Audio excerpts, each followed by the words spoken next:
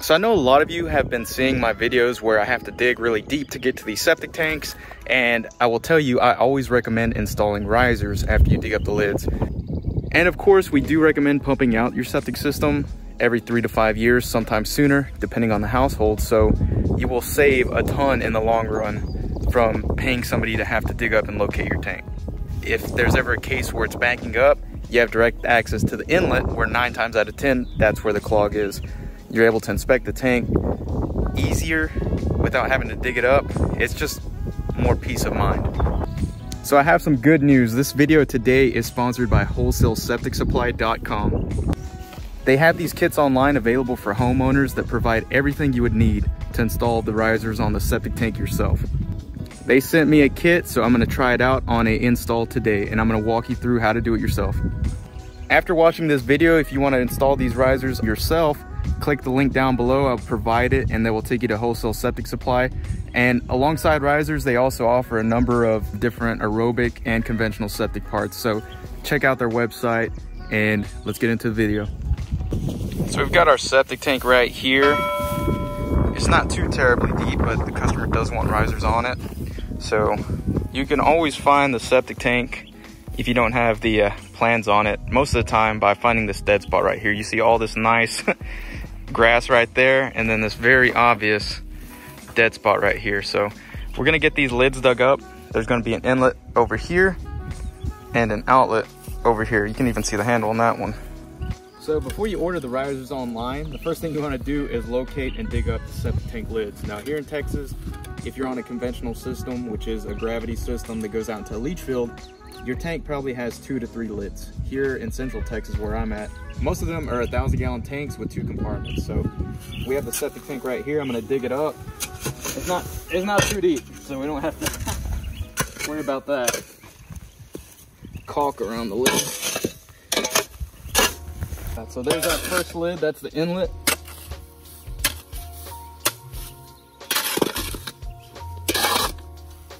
And this looks like it's a 20-inch cap we got here.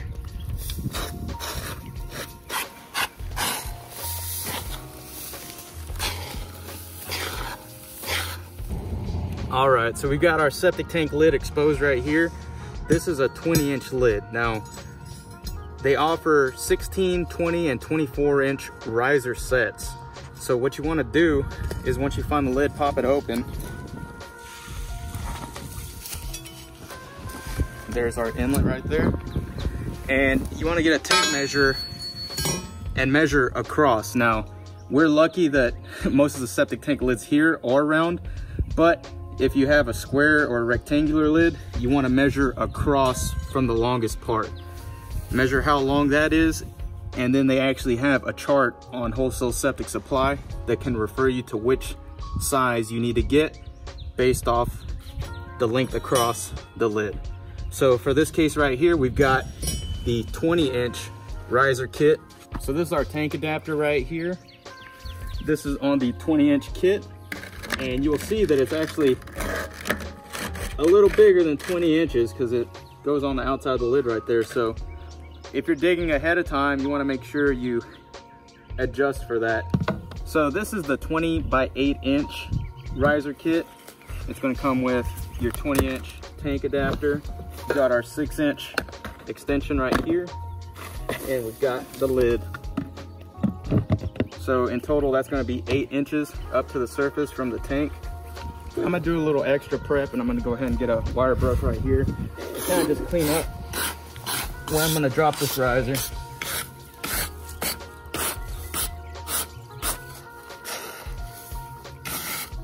So we've got this nice spot for us to put our riser now, so we're going to put it together. What I usually do for good measure too is when I got the hole dug up, I'll go ahead and just get the tank adapter like that. Make sure I've got it all lined up nice. Sometimes you have to make the hole a little bigger, so you don't want to do that once you've already got everything put together. So make sure it'll fit first before you start getting out the sealant and everything. So now that we made sure that this is adequate enough to get this tank riser in there, we're going to start piecing it together. So remember, I told you want to match the screw holes, and we're going to make a gasket. This doesn't have a gasket right here to prevent water, roots, things like that from getting in there. we're going to use the provided sealant from Wholesale Septic, and we're going to make us a gasket. So I've got that ready to go, and we're going to squeeze this out here. Looks like that little black tar stuff. So you just got a nice ring in there.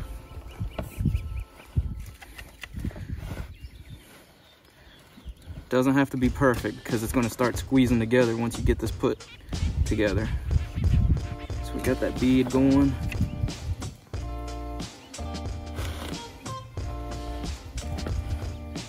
Spin that around.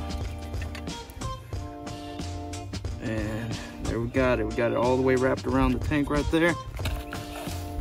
So now what we're going to do, we're going to match up those screw holes. As so. Squeeze that down, and now we're going to screw it together.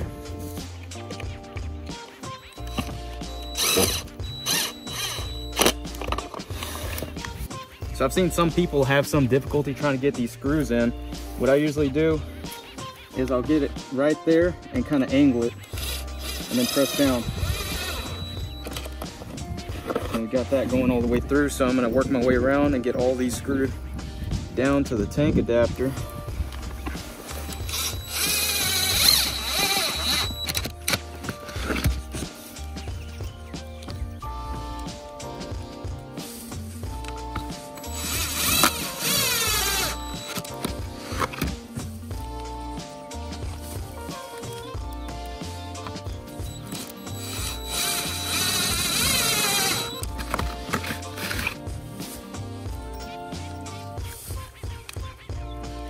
Going at a slight angle like I'm doing right now, you shouldn't have to worry about trying to get it all the way down.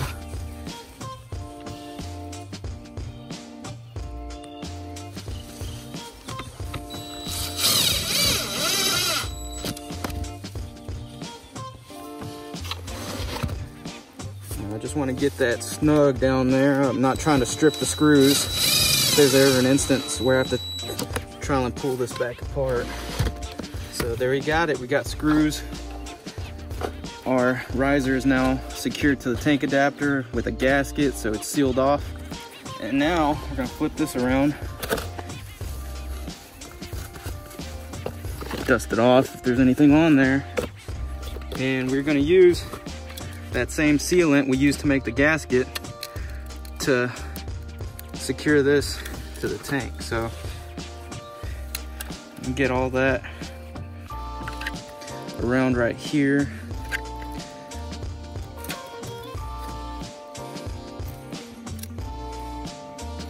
Doesn't have to be pretty, just make sure you get it all the way around this tank adapter here.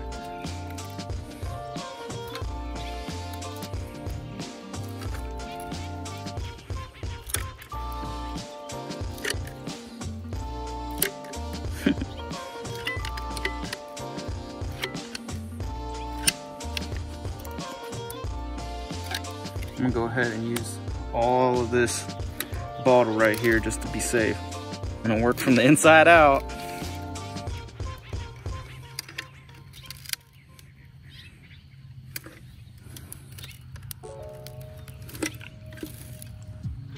All right, so we are now empty. Now that we got our sealant onto the tank adapter, we're gonna go ahead and put this onto the opening of the septic tank. So you want to make sure you got that centered real nice. If you're a little off, that's okay. We can wiggle this around before it sets and press down. You can see that sealant working its way in here. Press that down real good. And you want to make sure the lid is removed before you do this, because you can see these notches right here. When you try to pick up that lid, you're gonna bump into these. So make sure you remove the lid before you set the tank adapter. And there we go. And we have our lid right here that does have a gasket.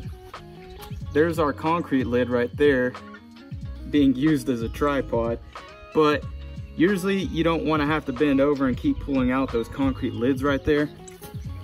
So for this install right here, we're actually going to put a safety pan or safety lid, whatever you want to call it. These are also available on Wholesale Septic. So those line up with these tabs right here, and they have little screw holes. So what we're going to do is we're going to get rid of that concrete lid right there and just use this secondary safety lid. So don't have to worry about if ever this lid gives. They're really sturdy, so you probably won't have to worry about that. But just over the years, you've got the secondary safety lid.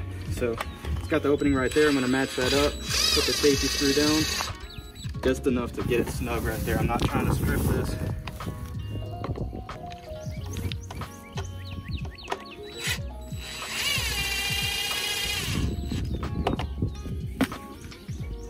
And voila, there's our lid. And we're gonna add some dirt back around this tank adapter to kind of help it set right here. When you're sizing for these risers, you wanna make sure you have it sticking up high enough to where you still have access to these screws. I've seen a lot of times people make it right to grade, and then you have to worry about grass growing around the lids, and when you pop the lid off, you got to worry about dirt getting into these screw holes, and then it's a pain in the ass to try and get the lid back on. So I always advise just leave a little wiggle room above the surface. That way you don't have to worry about dirt getting in the screw hole. So that's what we're doing right here.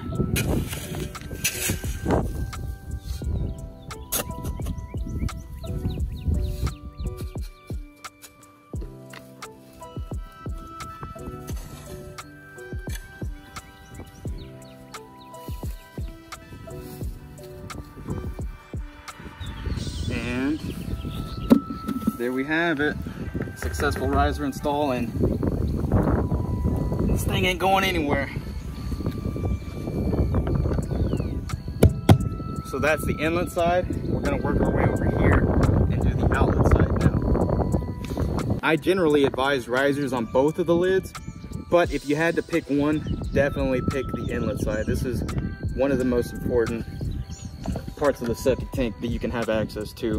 One being your clean out, two being the inlet side of your septic tank. If your septic tank is ever backing up, 9 times out of 10 the clog is right here in this inlet baffle. So most of the time that's due to it needing to be pumped. You got a severely thick floating scum layer. So if ever the case you're backing up, you could just use a stick or something and pop that down until a septic pumper is able to come pump out the tank.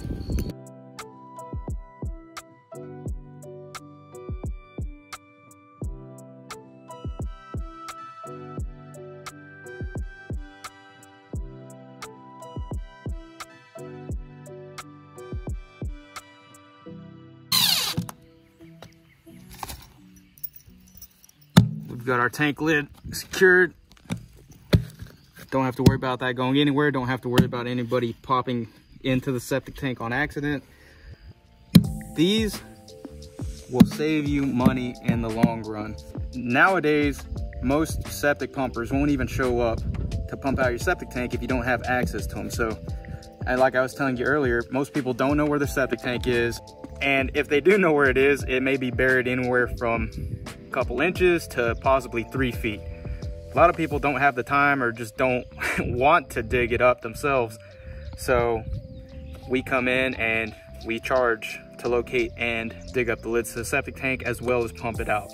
That's the way it is. So if you want to save money from digging and you want to have easy access in case of emergency, these are the way to go. They'll save you money in the long run and just have more peace of mind. You know where your septic system is. You don't have to worry about somebody driving over them because it's hard to miss these green dome lids sticking out of the ground. So I hope that shows you that it's really not that difficult to install. This is the method that is recommended by Wholesale Septic Supply. I know there's different methods to mount the riser to the septic tank. I've seen people concrete them down. Most precast companies now actually have the riser installed on the concrete septic tank. So most new tanks are coming out with this, so you just have to add the extensions to bring it to grade. These are a great investment and you can do it yourself. I hope that shows you that it's not that hard. How long did that take me to put both of these in? 11 minutes. 11 minutes each of them, right? I've come across it before where the septic tank is a lot deeper, so that is probably the bulk of your time is digging up the lids. But putting the riser in itself, fairly easy.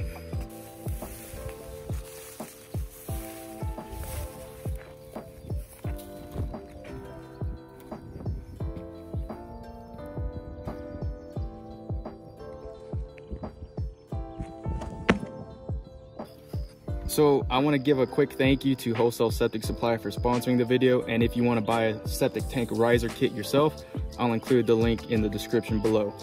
It's not that hard. I hope this showed you that, and I'm telling you, it's a great investment, so go out and do it.